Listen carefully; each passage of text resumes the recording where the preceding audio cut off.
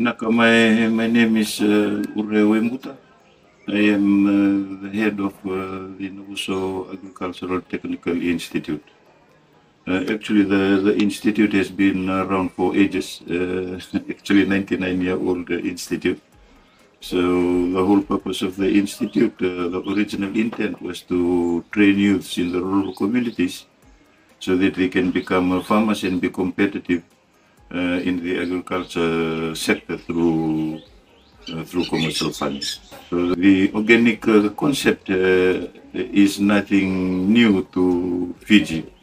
It has been part and parcel of the traditional system of agriculture. So for us here in Navuso, one of the very reasons why we wanted to commit towards the program, because we train people on the newly best practice of agricultural package of practices.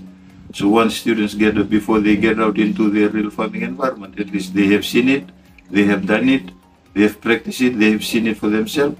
So once they go out, they can be ambassadors for this particular concept in trying to disseminate this important concept. The mindset of the farming communities have really changed.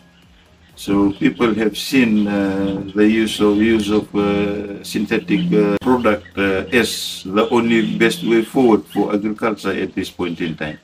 So chemicals, fertilizers coming in, so all these things are being used in the name of improving yields. But nevertheless, when the detailed instructions are not being followed, the negative implication comes in. The benefits of organic, definitely we just can't argue with something that is being produced naturally as compared to something that has been where the synthetic material is being used, the use of insecticide, pesticide, and the residual effects of those chemicals into the produce that we consume. So we see that the introduction of the organic concept is the best way and also a sustainable way towards agriculture production. Because you look at the whole food production system holistically. So it's just not trying to increase yield. It's not just trying to make money and sell the produce into the market. It's looking at crop rotation, looking at some of the use of the available material as part of compost, mulching, and the different crop mixes that can be done in order to allow a sustainable growth in whatever that is being produced in the field at that point in time. Like I've said already, the move towards organic around the globe will continue to increase. People are just becoming health conscious.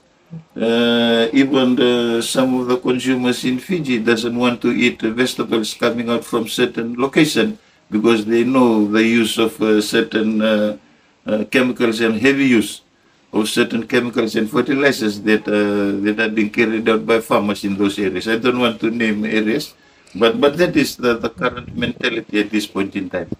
So, when we look at the different brackets of the earning capacity by the consumers in Fiji, people at the higher end and are a bit more conscious as compared to the lower bracket people. So, but to people at the lower bracket, it's price is the bottom line.